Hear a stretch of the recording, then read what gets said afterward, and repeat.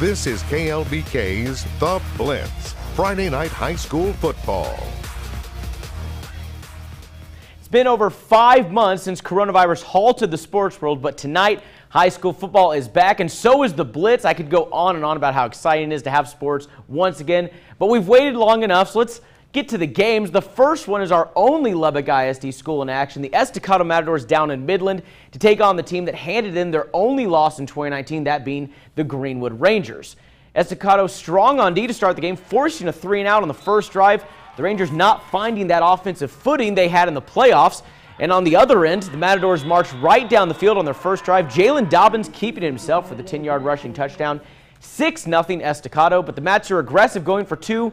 Dobbins looking for Colby Sims there. A Ranger bats it away, and then Greenwood, the offense, gets going right on the goal line. Trey Cross gets the handoff, walks in the TD, 8-6. Greenwood after they get their 2-point conversion to go. Later in the half, same story, different drive. Cross again crosses the goal line, and the deficit now 14-6. Estacado ends up losing this game, a tough one, 28-12. Our Leah Doherty was down there for the entire game, Midland, Greenwood, Estacado. Leah, you mentioned, throughout this game, this is something that Estacado, they really wanted to get this one, but more than anything, they really wanted to learn from this game. Did they do that? Yeah, Ryan, that's right. We mentioned earlier how Estacado didn't have the chance to scrimmage last week, so naturally, this being the first time they get to face a live opponent, this game is going to expose some of their flaws. We've talked about how they have a young offensive line. They only return two starters on the defense, but even with taking all of that into account, Estacado did really come out strong in this first quarter. Greenwood was forced to punt on their first 3 possessions, and we're up 6-0 in the first quarter. From there, it just seemed like quarterback Jalen Dobbins couldn't connect with his receivers, getting sacked before the half.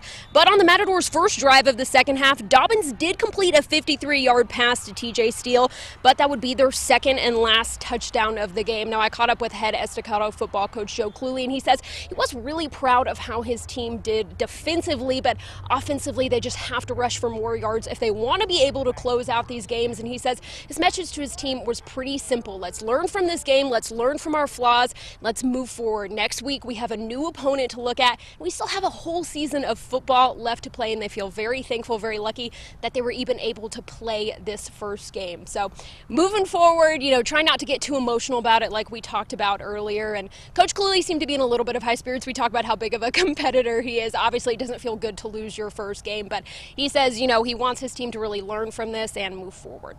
Yeah, a lot to learn from this one. Thanks, Leah. We appreciate it. Back in town, another 4A school in action as Levelland hosting Andrews. Lobos looking to start the season 1-0, but Andrews strikes first here with E.J. Lopez, pitches it off to Lucas Esparza, who gets into the end zone. That's 7-0. But then Levelland, they strike right back. They like that tempo offense. Coach Carell's talking about that. Isaiah Salazar, he cuts, breaks this one, a big run, and he is gone. Lobos would add a 2-point conversion. They would actually take the lead here, making it 8-7, but they end up falling in a shootout, 56-47, your final there in a very high scoring one. Now to Shallowater High School, where the Mustangs hosted the Abernathy Antelopes. In the first, Shallowater's backs Townsend. He airs it out to find Bo Brockman. That's a 40-yard gain down to the 5-yard line. Very next play, Townsend keeps it himself, and his tough run, it's enough for 6. We stay in the first, though. Mustangs, they're knocking on the door once again. This time, it's a sweep for Caleb Batson, who outruns the Antelopes to the pylon, 14-0 Shallowater. Second quarter, Abernathy, they get deep into the red zone. They're trying to cut into this lead. Fourth down, Josh Hull's throw. It's completed, but it's out of bounds. Shallowater gets the stop. The Mustangs end up winning this one, a big win over number 6, Abernathy, 26-6. Now over to Idalou High School for the matchup with the Wildcats and the Mustangs of Denver City. Mario Sanchez looks for an open receiver. It's almost intercepted here by Brandon Vision, but no one can quite make the play here in the first quarter. Idalou has the early lead, 14-0, thanks to defensive plays like that by the Wildcats. Idalou's on offense now. Ryan Lozano, he gets the pitch, runs it in for the touchdown. This pushes the Idalou lead to 20-0. And then from way out, another handoff. Brock Leatherwood right up the middle. Too much. That's a touchdown for Idalou once again, 27-0. Wildcats pull away in this one, get the easy win there. Now, Lubbock Roosevelt Eagles, they're hosting the River Road Wildcat, Seminole there, 8-48. Dumas gets the big win over Seminole. Dumas, very good team, nothing to be embarrassed by there. Now, Brownfield, they lose to Friono. That's 26-13. Lamesa dropping one at San Angelo Lakeview 35-8. And now more scores here. Slayton beating Snyder 20-14. Littlefield actually getting the huge win over Dimon at home 56-0. A lot of offense in that one. Continue to move on here. A very low scoring affair. Sundown at home barely beating Muleshoe. That 6-0 defensive battle in that one. Now we go out to, this is the Roosevelt game. This is what we were talking about here. Oh, right here early on. Kickoff almost returned there.